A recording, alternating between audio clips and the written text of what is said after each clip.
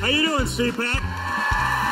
At this weekend's Conservative Political Action Conference, top Republican influencers railed against government efforts to get Americans vaccinated. They were hoping, the government was hoping, that they could sort of sucker 90% of the population into getting vaccinated, and it isn't happening, right? There's a Applause for anti-vaccine rhetoric comes at a time when much of the country is losing ground against the Delta variant, a now dominant strain of COVID-19 in the U.S. The biggest surge in hospitalizations is mostly in southern and Republican states. It's horrifying. I mean, they're cheering about someone saying that it's a good thing for people not to try and save their lives. The country's 7-day moving average is climbing, now to over 20,000 cases.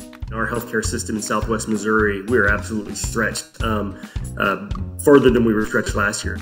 In Missouri, almost every new infection is occurring in unvaccinated people.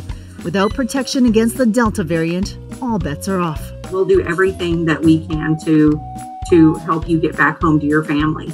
But the reality is you may not go home. Sweetening the shot has worked in some areas. This Oregon University student is the latest American to win $1 million for getting the vaccine. I never imagined that. But a jackpot isn't enough to convince the majority.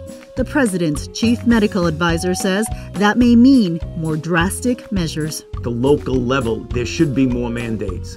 There really should be. We're talking about life and death situation.